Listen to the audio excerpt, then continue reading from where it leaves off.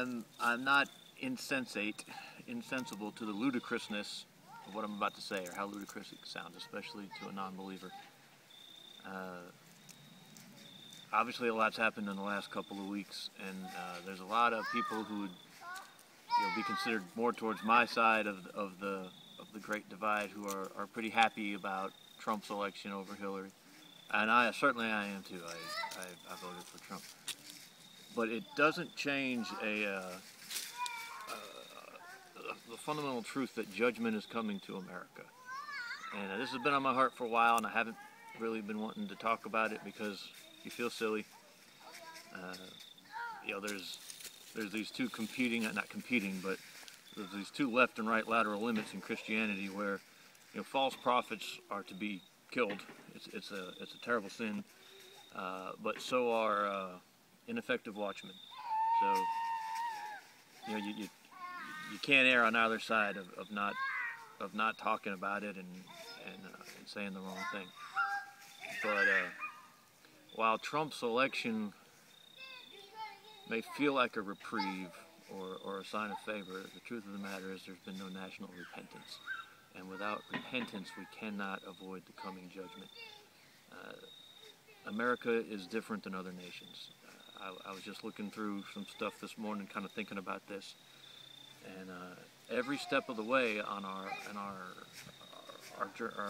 evolution as a country, we were dedicated to God. We were dedicated as a land and a nation whose first and primary purpose was to provide the best place possible to live out the Christian faith.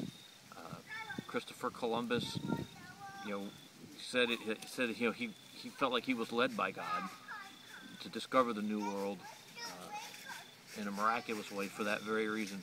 King James, when he founded Jamestown or signed the charter for Jamestown, he said the very first purpose of the colony was to promote and expand and help perfect the faith. The Puritans, the Pilgrims, when they came to Plymouth, they came with a lot of rhetoric about America being the New Jerusalem and the New Israel, and a place to come and live their faith out in freedom. Ben Franklin, the Declaration of Independence, the Constitution itself wouldn't have happened if it hadn't been for a moment of humility and repentance by Benjamin Franklin in front of the Constitutional Convention. George Washington's first inauguration was essentially a deeply moving church service where he dedicated the country to God, and his farewell.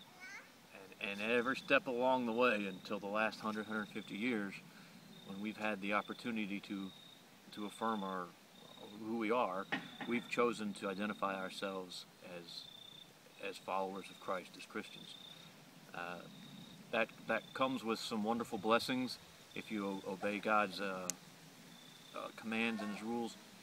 He talks about how He'll bring rains in their season, and your harvest won't fail, and sickness and disease won't get you, and you will never be under domination by foreign powers. But that if you make that covenant with Him and you fail to live up to it, He'll stop the rains.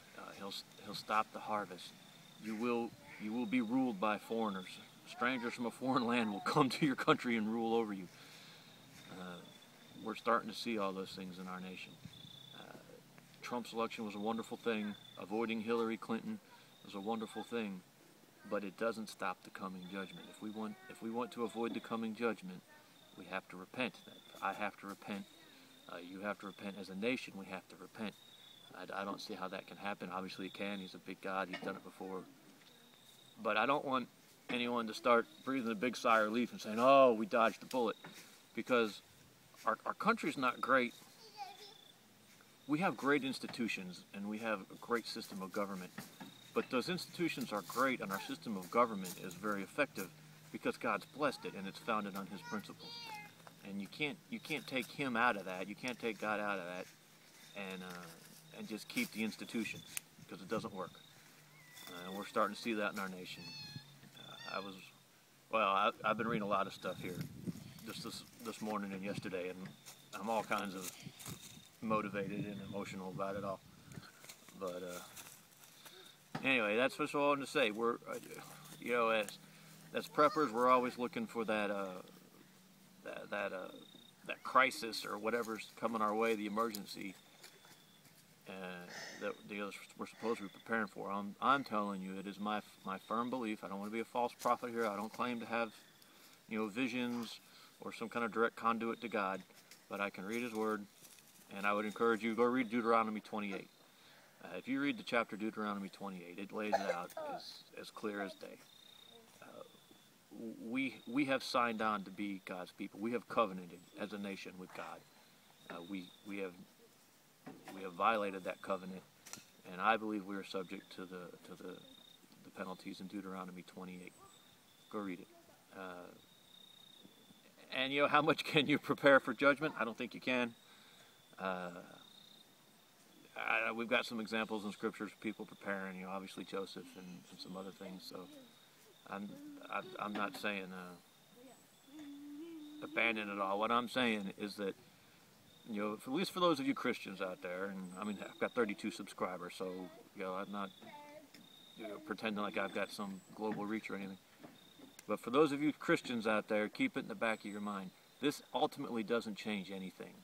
It may not even delay anything. You know, it may just be that God's setting this up so that we cannot claim that judgment came because of the liberals or the Democrats. You know, that we have to look at the total breakdown of the system or the failure of both ideologies, right and left, and say, you know, without God, nothing works. You know, I don't know.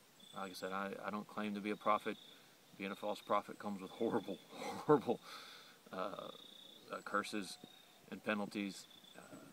But God's word's pretty clear. You don't have to have visions to know that we've covenanted with God and we've broken our covenant with God, and He will not be mocked. So that's it. I know lots of guys don't like to hear the religious stuff, and but I can't divorce it from who I am and what I do. Take it for what it's worth. Please look into it. Look into the founding of the nation and see where we covenanted with God. Where we made that promise, and we made that our stated goal. And then look and see how we violated those covenants over the years.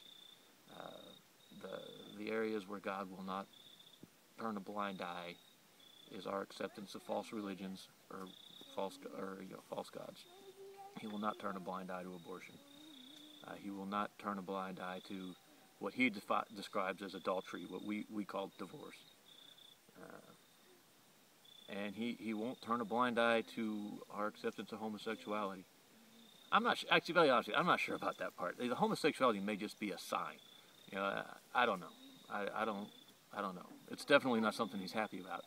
But it may be by the time we get to that point where we are with the gay stuff that it's too late. You know, we're already past all the places where we made the decisions, and that's just a symptom. You know, I don't know. But I know what we call divorce and remarriage, He calls adultery, abortion, and then false religions.